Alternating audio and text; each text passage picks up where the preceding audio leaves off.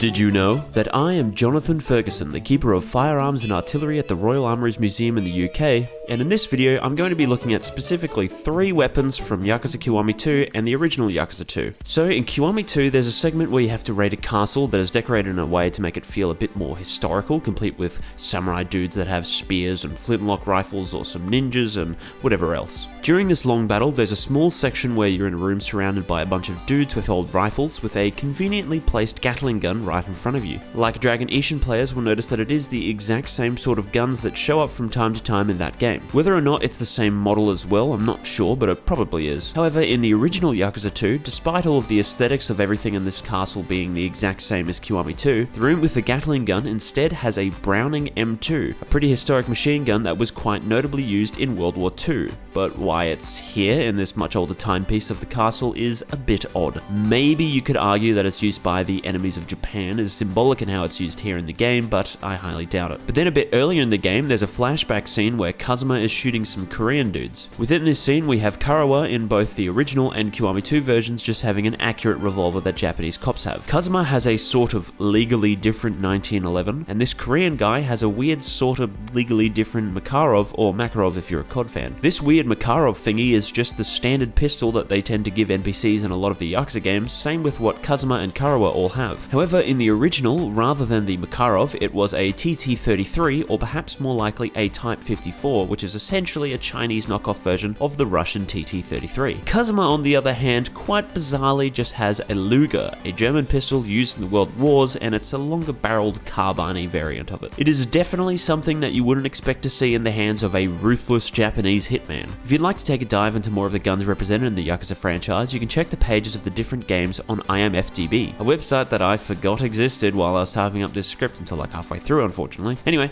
I'd like to say that this is the Luger, by the way, which isn't to be confused with a similarly popular German World War pistol, the Mauser, which you might recognize if you're a Resident Evil 4 fan. Speaking of which, Leon Kennedy in Japanese is voiced by Toshiyuki Morikawa, who's very famous for characters like Sephiroth, Dante, Yoshikage Kira, and easily his most famous role ever of all time, Tatsuo Shinada. Did you know that in the beginning of Shinada's section in Yakuza 5, unlike the other characters or other games where you might start with a few thousand yen, Shinada starts with specifically 217 yen. You can't spend or earn any money during this first little tutorial bit of his section, so for a while you will have 217 yen on you. This is rather cleverly shown in a cutscene when Shinada empties his wallet and shows in his hand exactly 217 yen, which you can tell from the 2 100 yen coins, the 10, the 5, and the 2 ones. In the Dragon Engine games, so Yakuza 6 and onwards, a fun little feature they added was the ability to smash various environmental objects like chairs, signs, and bikes, as well as the ability to destroy big glass windows in some of the businesses that you can interact with. But have you ever realized exactly which buildings you can and can't vandalize? It isn't just a select few shops just randomly picked, but instead it's all of the businesses that don't exist in real life. So that's why things like Popo, Smileburger, or Wild Jackson have breakable objects within them and can be broken into during combat. A perfect example of this being the case is that all of the Dragon Engine games before Lost Judgment had the fake beef-fob place of a Kaoshimaru. However, Lost Judgment then replaced all of the locations with the real brand of Yoshinoya. So that means that the previously destructible chairs and windows are now completely indestructible. Furthermore, you can't step inside the business when in combat, and if an enemy is aggroed on you and you step inside, they'll suddenly decide that they don't want to fight you anymore. So I guess that means if you want a super easy way to know what businesses are real and what aren't,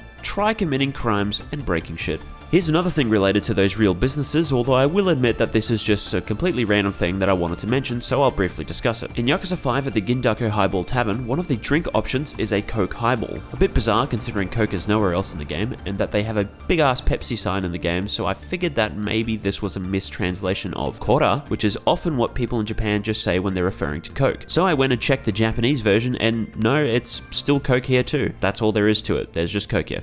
I don't know where else has Coke, but yeah. Another thing in Yakuza 5 that's a bit more common knowledge is that there's a cutscene in the game for when Kiryu goes to fight 1000 Heartless, but before he does, the cutscene shows that there are a bunch of people there that are on his side, but they don't do anything. Within this crowd, there are a few NPCs with some bizarre looking outfits. One of these outfits is on a few NPCs being quite clearly Kaito's from Judgment and Lost Judgment, but also one of them is just in Kiryu's outfit, which is a bit copycatish, bro, come on. It does make me wonder though if they grabbed one of these guys to act as a placeholder model for Kaito when they were making Judgment and liked the look so much that they kept the outfit on him, but that is purely speculation. But as we're all aware, Kaito's most iconic feature is obviously his super cool and sexy shirt. But did you know that Crispin Freeman, the English voice actor for Kaito in both of his games, has a very similar shirt to the man? He wore this shirt in a little behind the scenes video for Judgment, but the most important thing to take away from this fact is that he literally just wore this shirt on the day, and the fact that he wore it when they recorded a behind the scenes thing was just a coincidence. This man is truly Kaito in real life. And now the next few facts will actually be related to the English dubs of Yakuza Like a Dragon and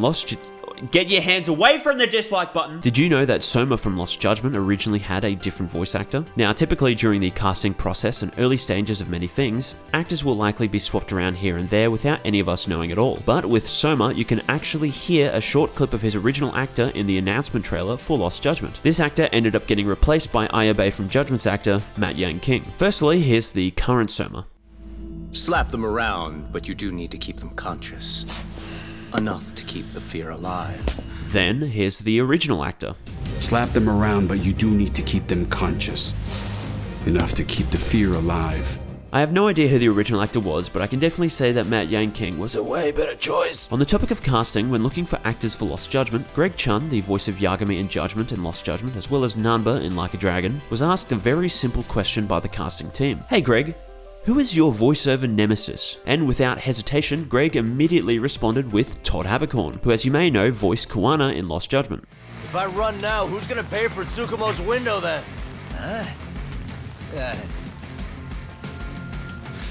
For fuck's sake, I'll just pay for it! I'm not sure how much influence this answer from Greg affected the casting choice of Kuwana, but I dare say it got the ball rolling. And before I move away from Lost Judgment, did you know that in the game files there exists an old logo for the game? Judgment in Japan was known as Judge Eyes, however Lost Judgment had the same name in Japan as it did in the West. This was more or less because the Japanese team just thought that it was a cooler name, but the old logo mentioned was for Judge Eyes 2. It's nothing crazy, being just the Judge Eyes logo with a stylized 2 drawn on it, and while it might be unlikely that Judge Eyes 2 was going to be what the game was actually called in Japan, it's at least interesting to see that they left this logo in the files. Now then, in Yakuza Like a Dragon, there was quite an iconic sub-story involving a foreigner asking for directions to a train station. In Japanese, he speaks fluent English, while Ichiban responds in very confused Japanese. However, in English, they both speak English, which is definitely not as funny, but at the very least, the English team made a small request to have Ichiban recognize the irony by looking at the camera. But anyway, many people do know that, but it shows that clearly the Japanese team actually read the English team's emails, and so the English team were able to make some slight changes to some scenes to better fit the English dub. One such example of this is during a scene towards the beginning of the game where Ichiban and Arakawa walk and talk. It's such an insanely minor difference, so you may never notice it in your entire life, but during this scene, because George Takei is a bit of an old bloke, he always talks much slower than the Japanese actor for Arakawa. Keiji Tang managed just fine, but because of George Takei's slower speech, the English team had to ask the Japanese team for a few adjustments within the scene. In total, the scene is only like 10 seconds longer, but sometimes when the camera cuts, Arakawa and Ichiban might be placed slightly further back in the road in English compared to Japanese, or sometimes the camera might orbit slightly faster in the Japanese version than it does in the English. Now, I want to show these differences off as much as possible, and I'm not editing it yet, so I'm just going to keep talking and will cut myself off once I've fully shown it in the edit, which of course I don't know if it's happened yet or not because I'm not editing it yet.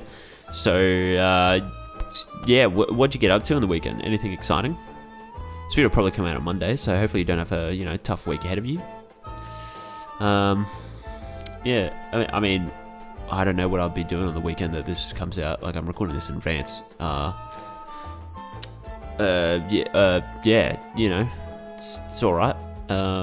Anyway, I'm not sure if there are any other instances of this happening, considering it's all incredibly small, but it really goes to show why there are times in speedruns of games where one dub might be faster than the other. A quick little fun fact about the English dub of Like a Dragon again. Did you know that Brian Bloom, who voices Sawashiro, was one of the writers for the campaigns for Modern Warfare 2019 and 2022?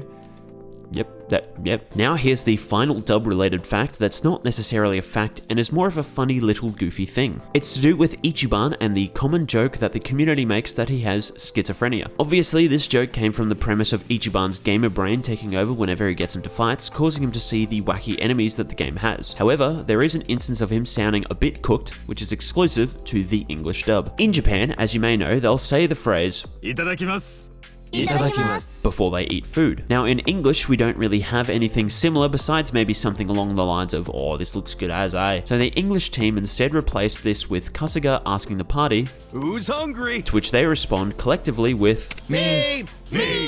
Pretty cute way to go about it. It makes you sort of think that Ichiban is bringing the food over to everyone from the counter, you know? However, in the prologue of the game, where Ichiban is all alone, you can actually eat at a restaurant. In Japanese, Ichiban talking to himself before he eats is completely acceptable over there. But in English, well, he's kind of talking to himself. Who's hungry?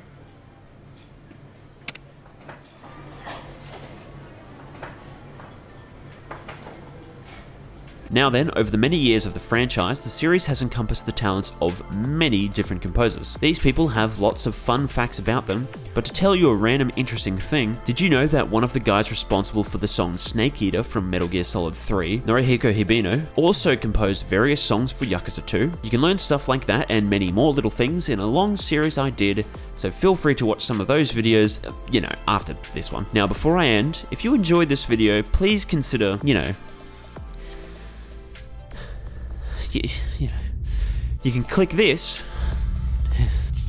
Just come on, you know, click the button. Anyway, I know a lot of you might be wondering what my sources were for a lot of the information presented in this video. In all honesty, I actually have one of the most reliable sources in the world. He's an inside man within the SEGA headquarters, who I'm sure many of you will all know. And that's because Masayoshi Yokoyama himself acted as my source, and he told me some more exclusive details for the upcoming Like a Dragon Gaiden. He said that the game will feature both Kiryu and Majima, and the two of them will perform a 6-hour-long gay sex